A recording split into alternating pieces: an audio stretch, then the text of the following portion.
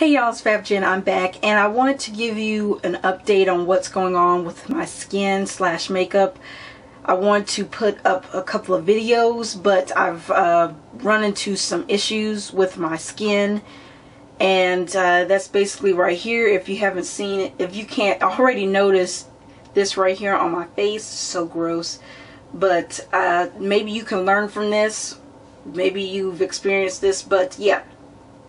I have a nice little abscess here, a little boil, and it wasn't so little 2 days ago. It's been extremely painful, hard to sleep, sometimes even hard to chew.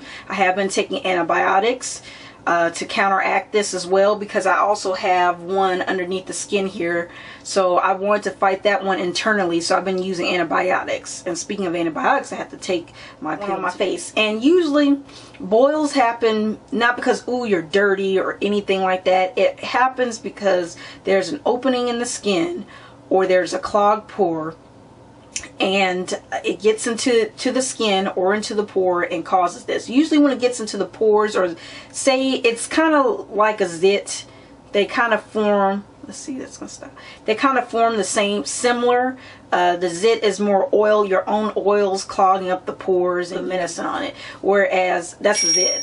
Whereas, that's my phone, sorry. Whereas a boil, it's more bacteria related and getting into the hair follicle and causing the white blood cells to attack that infection, which is good. My body's doing what it's supposed to do, is attacking that infection, making the pus, making the white blood cells. And the best thing for a boil is to do a heat compress, drain it, to get it to come to a head, and for it to drain on its own, because that's pretty much what they're going to do at the hospital. I've been through it a million times with my daughter. They're going to lance it if it's really bad, and then they're going to give you antibiotics. So it's good if it's draining. So it's draining and it's doing good and it's healing quickly. My skin wants to heal over it, but it's drawing up into more of a head, so it's been oozing. So you'll notice that my right side of my face is really swollen. That's because of the boil, and that pimples don't do that. Pimples don't make your face swell up. So you know it's not a pimple if your face is swelling up, if it's hard to eat, if it touches it, it hurts, if you're pressing on it to get the pus out and it hurts, that is a boil, or carbuncle, which is like 3 or 4, several boils, 2 or more boils, all in one spot, draining at the same spot. Yeah, that's a nasty. That one causes scars, and I think that might be the case here. I don't know. So what I've been doing, well, how did I get to this point?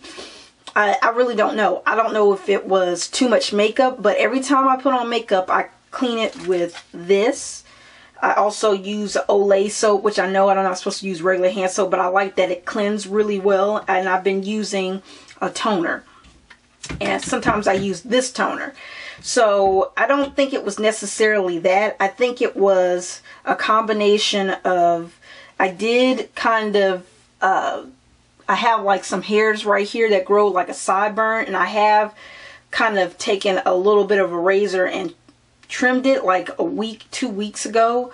And then I've been doing the makeup, and maybe I've been missing some spots and not cleaning it right, and I've been overwashing my face. I've been washing my face twice a day, which for me is a no-no because I have eczema, and I need all the good oils I can get, and I overdid it with washing, cleansing my face, and I think that left a lot of exposure to my pores and stuff, and that's how the bacteria got in, because bacteria is on your skin naturally, and there's a balance, and when that balance gets off and you have an opening or open pore or exposed pore, whatever, and bacteria gets in there, that's what happens. So I've got to be a lot more careful with my skin. I'm not going to wash my face not even once a day. I'm going to wash it every other day. Because of my condition, eczema and dry skin, I have to be very careful. Even if it's the really high-end products, I cannot wash my face every single day. And it helped in the past because that lawn comb made me oily. So when I was washing it twice a day, it was helping with that, combating that oil. Now since the oil has almost dissipated, that's how I got this, because the oil clogged my pores, which was the pimple.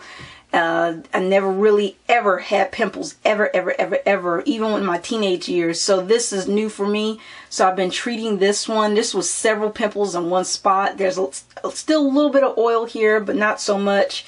But yeah, this one is really concerning. But I'm on antibiotics, and I will be back soon with videos. And hopefully this won't happen again. I'm just not going to wash my face every single day. I'm going to wash it every other day, and I'm going to only use like this when I need to get my makeup off. I'll use that, and then I'll use I'm going to use African soap with oats and shea butter in it when I cleanse my face every other day, and that's supposed to be really good for people with eczema, and also real good for people with acne. So I don't have acne, but you know, that's going to be really good for my eczema. So that's what I plan to do. So yeah, this is a nasty thing. I'll talk to y'all later.